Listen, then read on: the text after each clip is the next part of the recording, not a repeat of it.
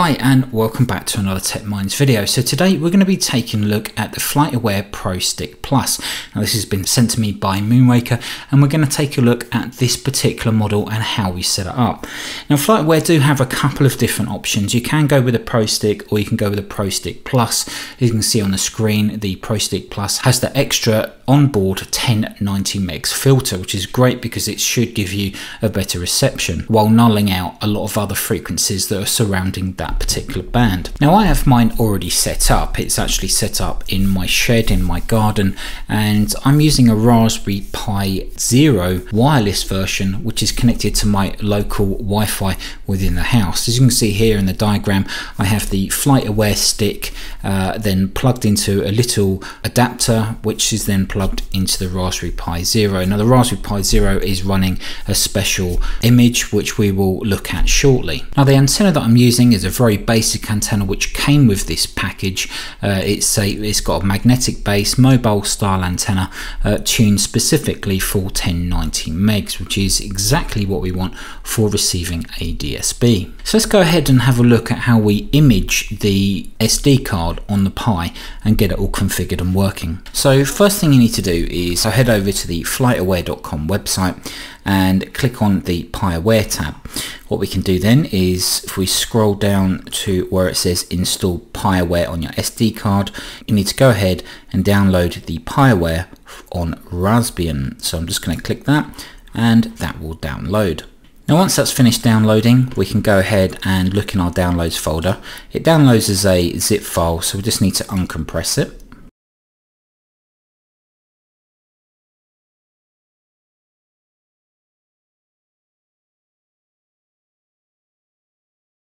So the image will extract to a folder, and the file that we're interested in is this IMG file. This is going to be burnt to an SD card. So we're going to use a program called Etcher. Now Etcher is an application which allows us to burn an image to an SD card. So first thing we need to do is select the image, click open.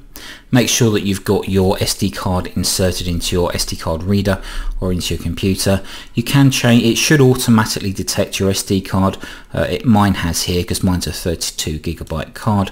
You can click change and then locate the card if it's not selected here. And then all we need to do is click flash. That will then start burning that image to the SD card. Now there's no need to format or clear anything off of the SD card before you do this, because this is actually creating a whole new image on the SD card, so anything that's on there will be lost and overwritten by this image. Now once we have the PiAware image installed on the SD card, we now need to browse the boot folder of the SD card and make a little edit. Now I'm going to be using a Raspberry Pi Zero, so it only has wireless. So what we're going to do is we're going to find this file called piaware-config.txt. I'm going to open that up in a editor. This is Notepad because I'm on Windows. And I'm going to go down to find wired network. I'm going to change that to say no. Wireless network is already yes, and then here where it says wireless SSID and wireless password, this is where I need to edit to add in my SSID from my Wi-Fi and also my wireless password. So I'm just going to put that in.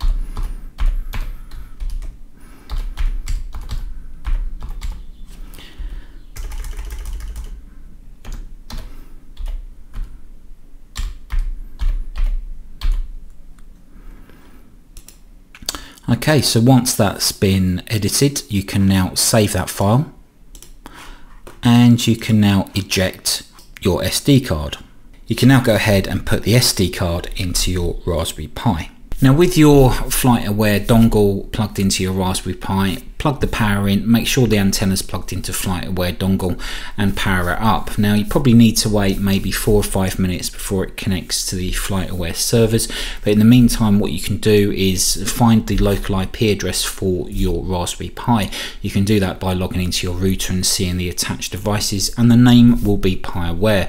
As you can see, mine says 192.168.82, so this is the screen that you're presented with first of all. Now we can go and have a look at the sky map, or we can can create an account. So if you haven't got an account already, we can claim this particular installation by creating a new account.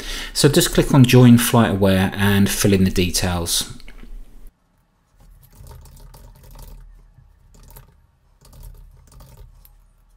Once you've submitted your registration, you'll find out that your account is not verified. You need to go to your email account and click the confirmation link. Now, once it's been verified, you will then have an enterprise account because you're actually feeding live data into the FlightAware databases.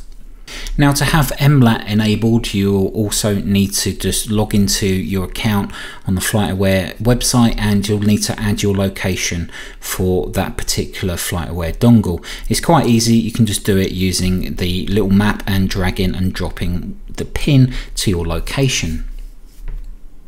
So if everything is working right, you'll see green indicators here, so it's showing that the radio is working, the PiAware software is running, we're connected to FlightAware, and we also have MLAT is synchronized as well.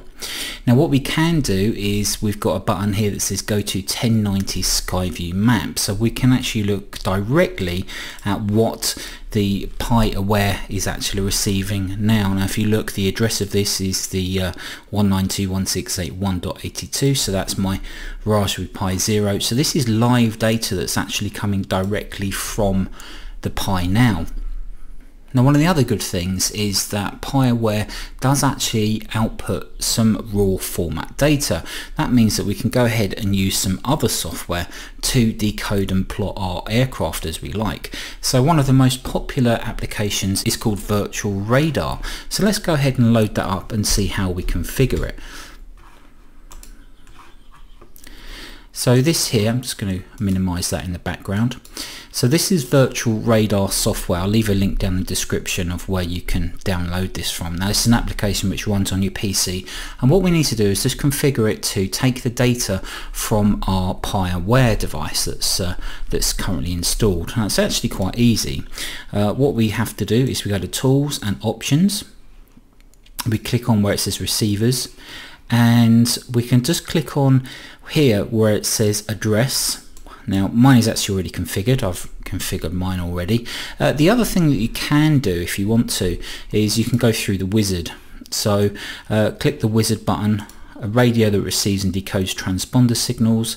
I can select other, type in the address 192.168.1.82, click next, click finish, and then click OK. Now that should actually be working now. So as you can see here, it says it's connected,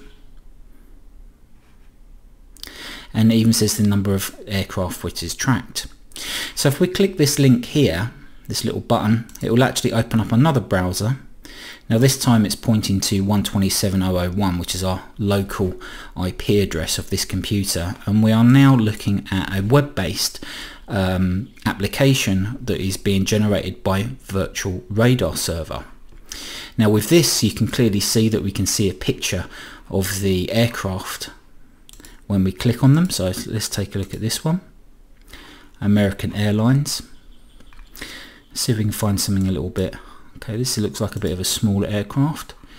Yep, there we go. So this is a private aircraft. And wonder if there's anything else of interest. So it looks like quite a big aircraft there. That's a 747.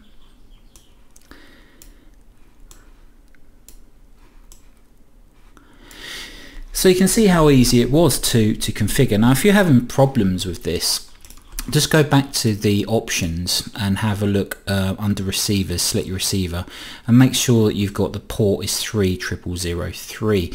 That's the port that the wizard automatically put in, but you can have a look at this screenshot you've got now. You can also use this button here that says test connection, and it will say whether a connection can or cannot be made. But as you can see, it's fairly easy to set up. Let's go back to that. So this is the live feed coming directly from PiAware. So they call this PiAware Skyview. If we click on an aircraft, or hold your mouse over it actually. So if you hold your mouse over, the aircraft, it gives you some information about it. And we can also visit what they call a visit flight page from here.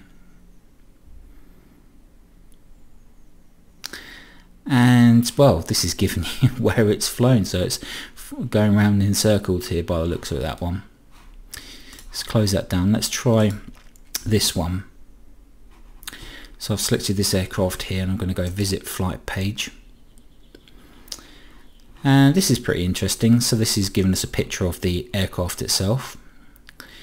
And it's also given us a look, it says took off from, so it's taken off from East Midlands, EMA, and it's on its way to Lanzarote. Even says that it's 25 minutes late. Wow, this is pretty good. And also the amount of time remaining. Now we go over to virtual radar. Same information, coming from the same source but just laid out slightly different.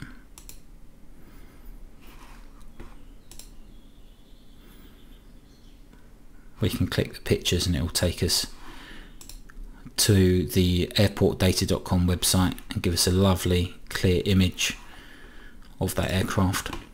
Well, there we go guys, that's a brief overview of FlightAware and also PiAware, how to install it onto your Raspberry Pi and view the aircraft around you live, which I think is pretty cool. And the whole point of registering as well with FlightAware, like I showed you in the video, is your account then has enterprise features, which is completely different to kind of like the starting or the startup features of a free account. They're kind of rewarding you for feeding your aircraft data, the data that your PiAware is receiving, you're feeding that into their system, so they're kind of rewarding you with that. Now I'm not going to cover all the features that gives you, but feel free to head over to the FlightAware website and take a look for yourself. I'll leave a link down in the description as well of where you can purchase this particular kit from, and also to Virtual Radar Server. Anyway, if you enjoyed the video, please don't forget to subscribe and like, and until the next video, take care, have a great rest of the day, and we'll see you in the next one.